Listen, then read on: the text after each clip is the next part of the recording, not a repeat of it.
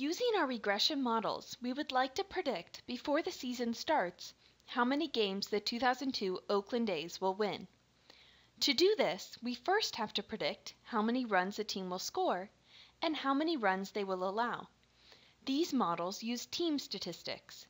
However, when we are predicting for the 2002 Oakland A's before the season has occurred, the team is probably different than it was the year before, so we don't know the team statistics. But we can estimate these statistics using past player performance.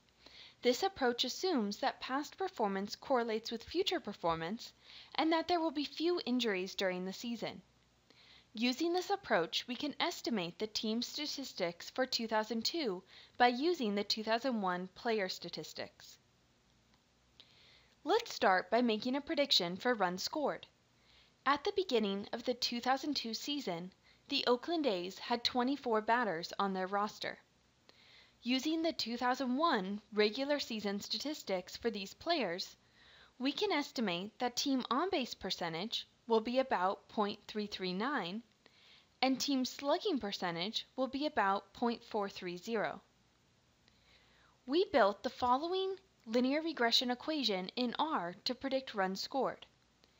If we plug in .339 for on-base percentage and .430 for slugging percentage, we predict that the 2002 Oakland A's will score about 805 runs. Similarly, we can make a prediction for runs allowed.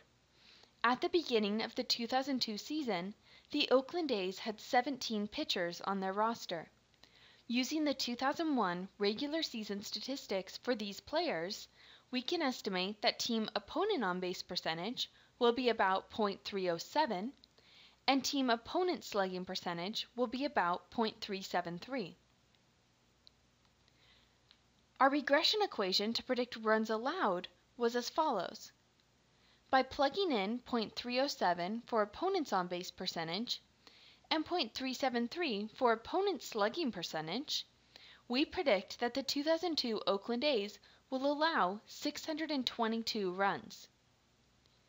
We can now make a prediction for how many games they will win.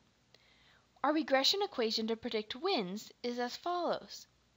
We predicted 805 runs scored and 622 runs allowed. We can plug in the difference between runs scored and runs allowed to predict that the A's will win 100 games in 2002. Paul DePodesta used a similar approach to make predictions. It turns out that our predictions and Paul's predictions closely match actual performance. Our prediction for runs scored was 805 runs. Paul predicted between 800 and 820 runs, and it turns out that the 2002 Oakland A's actually scored 800 runs. For runs allowed, we predicted 622. Paul DePodesta predicted between 650 and 670. It turns out that the Oakland A's actually allowed 653 runs. For wins, we predicted that they would win 100 games. Paul predicted that they would win between 93 and 97 games, and they actually won 103 games. These predictions show us that by using publicly available data and simple analytics, we can predict very close to what actually happened before the season even started.